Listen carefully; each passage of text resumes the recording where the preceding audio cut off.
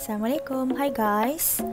Ini adalah video terakhir untuk chapter 8 di mana kita akan fokus last subtopik iaitu phenol. So dalam video ini kita akan belajar tentang how to compare the acidity of phenol, alcohol and water.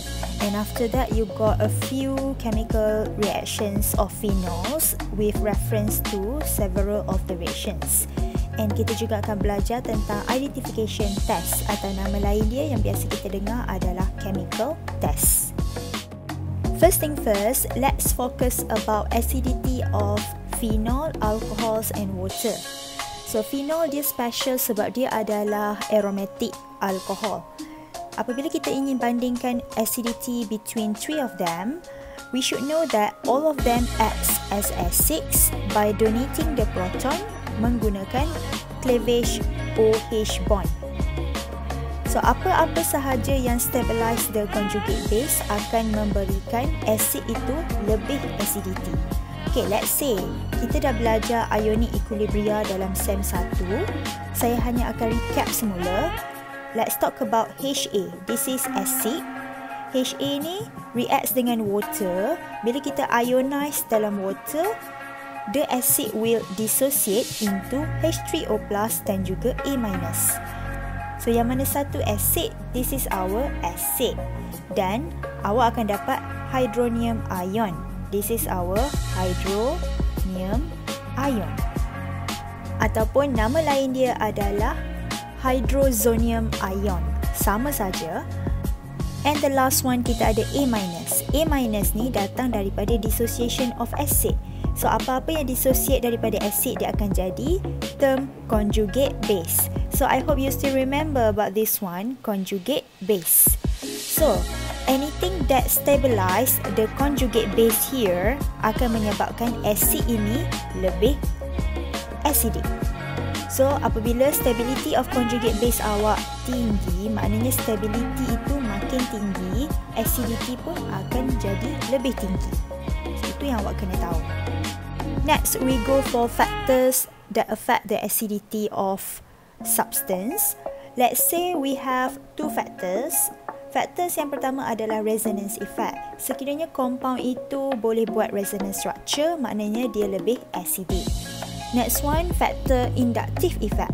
Inductive effect awak dah biasa dengar. This is always talk about EDG and EWG.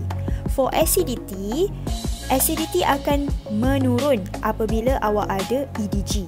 Alkyl group biasanya yang akan jadi EDG.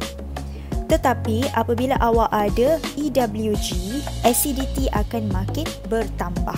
So itu secara general. Now we focus more when you have three different compounds that we are discussing right now, phenol, alcohols and water. Ketiga-tiga ini adalah very weak acid. Sebab tu bila dia reacts dengan water, awak kena gunakan reversible arrow.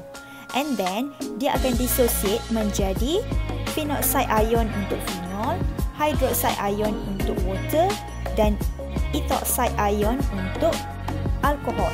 Let's say saya ambil alkohol saya ethanol. So semuanya kita akan react dengan water. Cuma special sikit water reacts dengan water. Dan dia akan hasilkan ion yang paling penting iaitu H3O+, hydronium ion. Seterusnya, awak akan hasilkan phenoxide ion untuk phenol. Bentuk dia adalah benzene ring attached to O-. So maknanya dekat sini kita buang H+ kat sini. Sebab acid dia donates the proton. Same goes for H2O, dia donates the proton. Daripada H2O kita ada H+ dan OH-, yang tinggal adalah OH-. So H+ akan bergabung dengan H2O lagi satu untuk jadi H3O+. And last one kita ada alkohol, kita akan buang H+, yang tinggal CH3, CH2O-. Dan H+ kat sini akan bergabung dengan water jadi hydronium ion. So saya harap semua orang tahu how to do the equation for alcohols, for water and for phenol when it is ionized with water to dissociate becomes hydronium ion and ion dekat sini. And then bila kita nak lihat acidity bergantung kepada nilai conjugate base awak. So kita akan lihat nilai Ka. Ka awak makin tinggi, pH awak akan tinggi. thus stronger acid. If you take a look here, the most acidic adalah phenol kerana nilai Ka dia paling tinggi. So why phenol is the most acidic? Kita akan talk about ion yang terhasil. So ion yang terhasil apabila kita dissociate dengan water adalah OH- untuk water, RO- untuk alkohol dan phenoxide ion untuk phenol. Untuk phenol, dia phenoxide ion ni lebih stable berbanding ion yang lain kerana delocalization of electrons in the ion. So ini adalah ion sebab ada charge negatif. So ion ni dia akan delocalize the electron daripada negative charge, dia alternate dengan double bond. So sebab itulah phenoxide ion daripada phenol is the most stable, hence the acidity is the highest. Untuk RO-, ini datang daripada alkohol yang telah dissociate dengan water. So dia adalah yang paling least stable due to the presence of alkyl group iaitu R. R, macam yang saya mention tadi, akan destabilize the alkoxide ion. R, bila ada dalam compound, dia akan menyebabkan acidity itu makin rendah. So let's talk about phenol.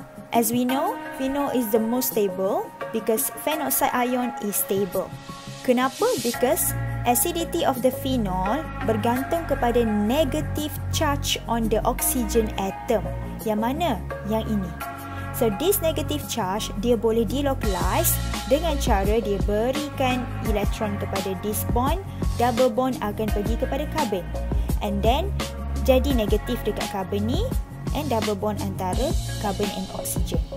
Dan dia akan alternate again and again menjadi resonance structure. Dan awak akan dapat 4 resonance structure. Pastikan simbol double-headed arrow diletakkan antara resonance structures yang awak lukis in square bracket. Benda yang paling penting awak kena faham dekat sini adalah negative charge akan menjadi bond. Double bond akan pergi kepada carbon atom. Bukan pergi antara carbon atom, dia pergi kepada carbon atom. Like this one, dia pergi kepada carbon atom dekat sini. Ini pun sama, pergi dekat carbon atom kat sini. Same goes here, dekat sini. So, apabila dia pergi dekat carbon atom tu ada banyak elektron sebab tu charge dia negatif. And then, untuk double bond, and then dia akan alternate one another di mana negative charge akan buat double bond. So, ingat ini konsep untuk draw the resonance structure for phenoxide ion. Now kita masuk chemical properties of phenol. Kita ada dua chemical reaction. Chemical reaction yang pertama adalah reaction with sodium.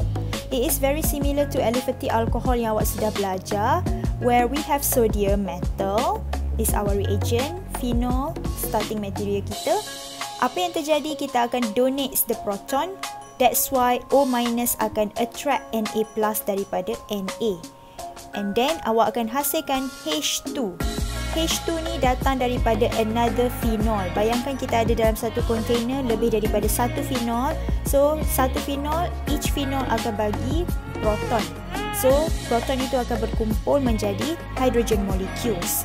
Dan pastikan awak balancekan equation sebab kat sini ada satu je hydrogen. Kita akan tambah 1/2 dekat depan. And make sure you emphasize the phase of hydrogen is gas.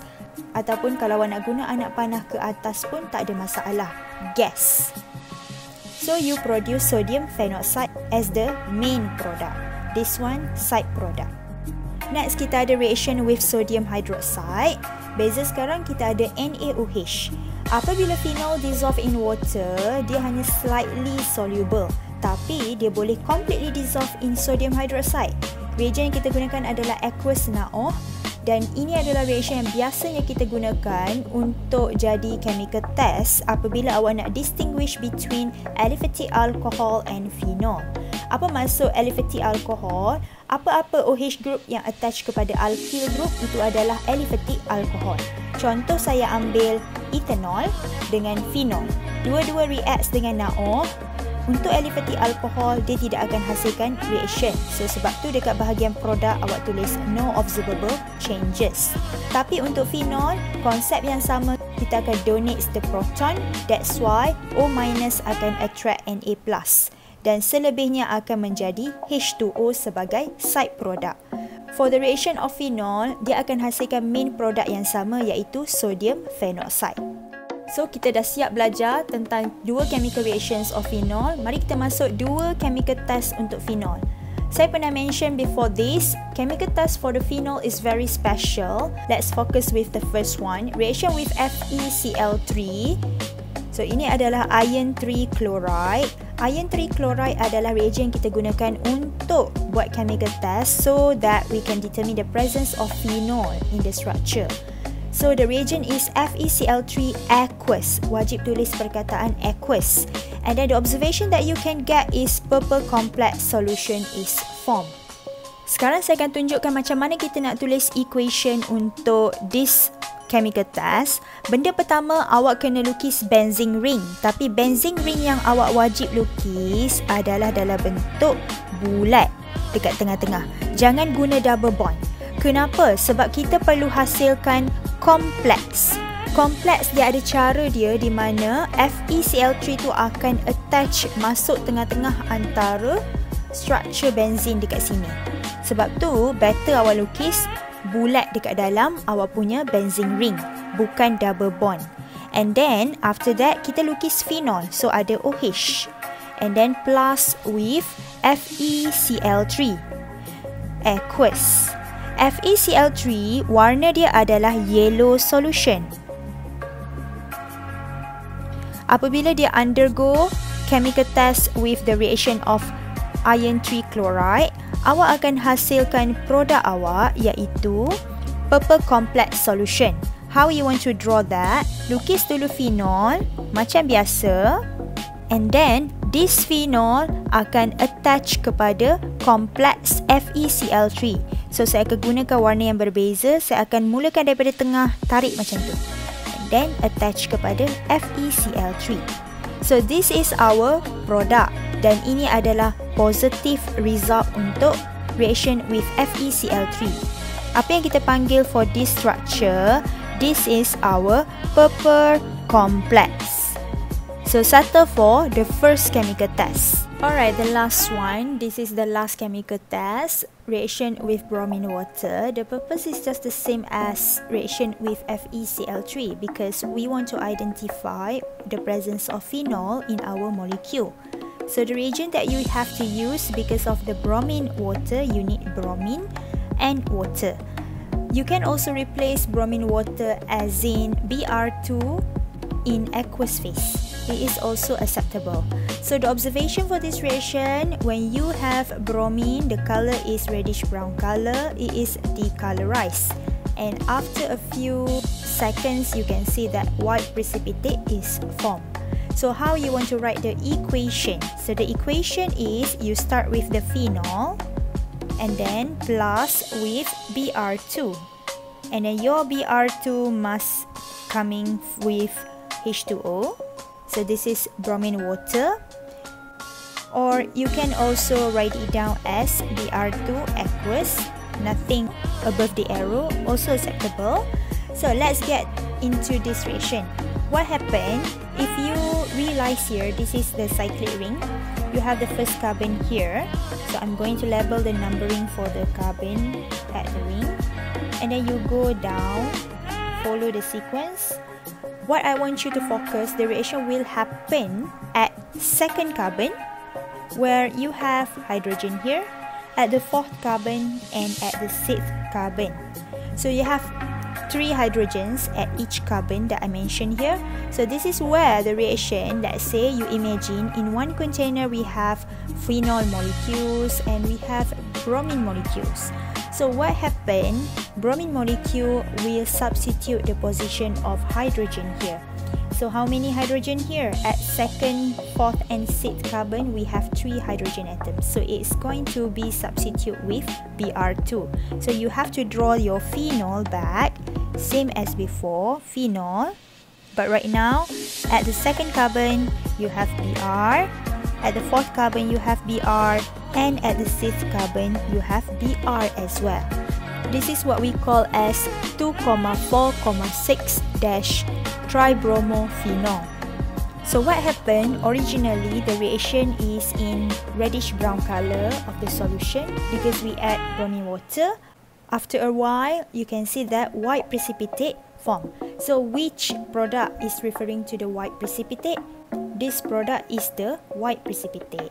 So you have to know this reaction is very special because you are going to substitute Br at the 3 carbon atoms. And this is white precipitate. So that's all from me. I hope you are clear how to identify the presence of phenol by using the 2 chemical tests here, reaction with FeCl3 to get the purple complex, or reaction with bromine water to get the white precipitate. And you also know how to determine the reaction of phenol. We got 2 of it. The first one, reaction with sodium, and the reaction with sodium hydroxide. Both of them are going to form the main product, which is sodium phenoxide. So that's it for this video. We are done with chapter alcohols. I will see you in the next video for the next chapter. Till then, bye!